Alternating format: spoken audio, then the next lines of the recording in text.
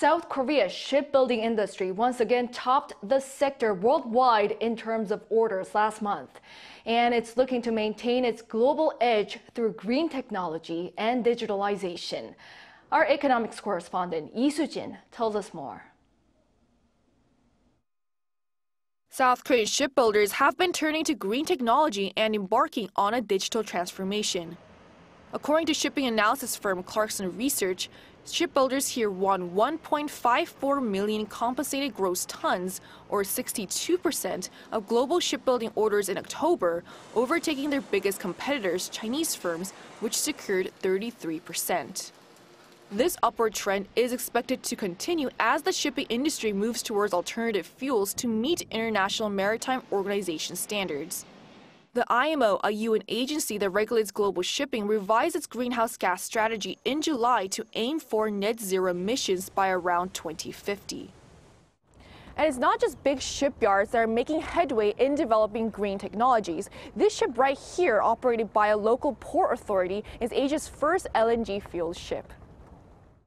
It uses truck-to-ship bunkering, where LNG is transferred from a truck to a ship, as well as an alternative maritime power system, where ships in port use electricity from the national grid, rather than generating their own using diesel generators. Most of these operations, such as the LNG bunkering, have also been digitalized and can now be managed from a command post on the ship's bridge.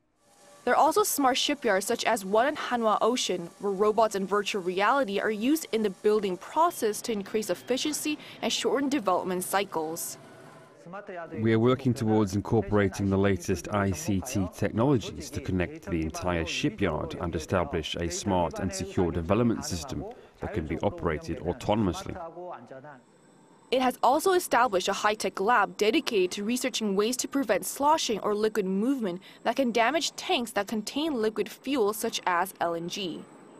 And accelerating digital transformation will help South Korea stay competitive in shipbuilding, according to an industry expert.